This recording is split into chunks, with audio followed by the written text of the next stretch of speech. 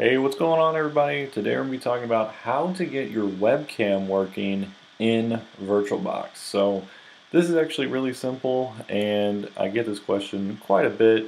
And this also is going to fix your USB devices not working with VirtualBox either. So this is really simple, so let's go ahead and show you how to do it real quick. So first thing you want to do is head over to virtualbox.org, and you're going to see a little downloads link over here on the left-hand corner.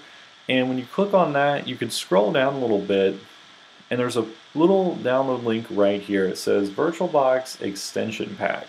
So you can see this is going to give you support for USB 2.0 and 3.0 devices and a whole lot more. So all you got to do, click that link, and it's going to download it for you. And when it does download, you're going to see that it is just a green box, and that's just how VirtualBox files look.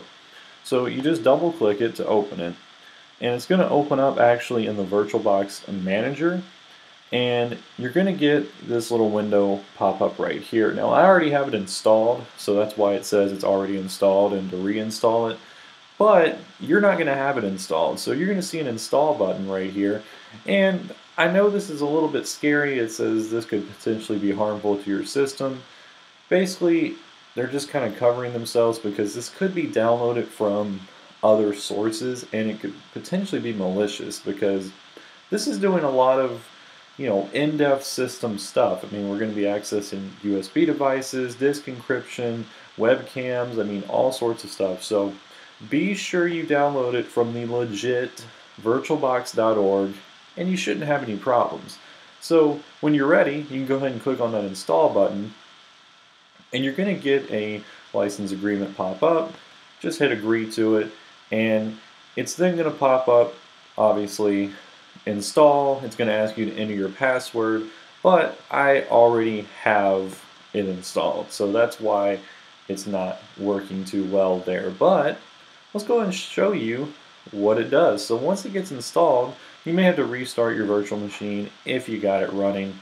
But anyways, I'm going to go ahead and show you right now. If we head into the camera, which Windows has a built-in camera application, I think.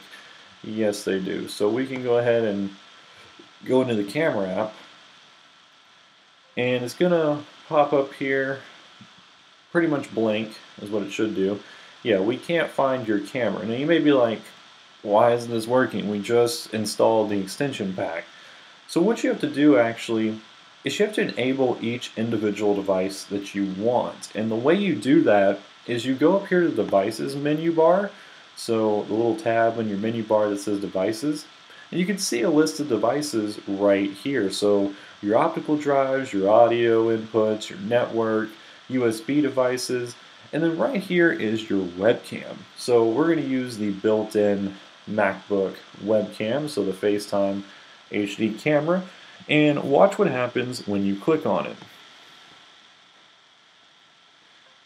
You're going to hear the little chime like you just inserted a USB device, and there it is. There I am right there. So you can see that the webcam now works. Now obviously this is laggy. I mean, it's probably pretty unusable, but hey, you got your webcam. Now if we want it, we could go up here to audio, and we could then input our audio as well.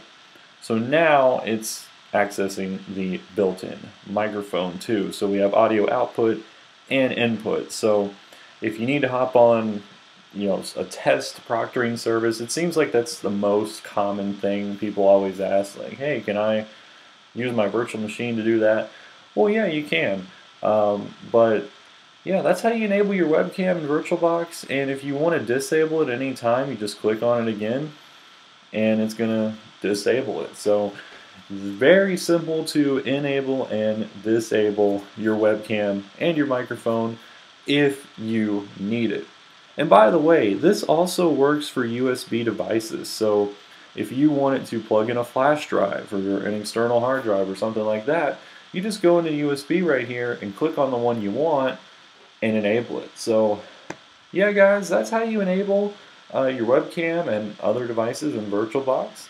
Let me know down below if it worked for you, or you got any questions or problems that you may have run into.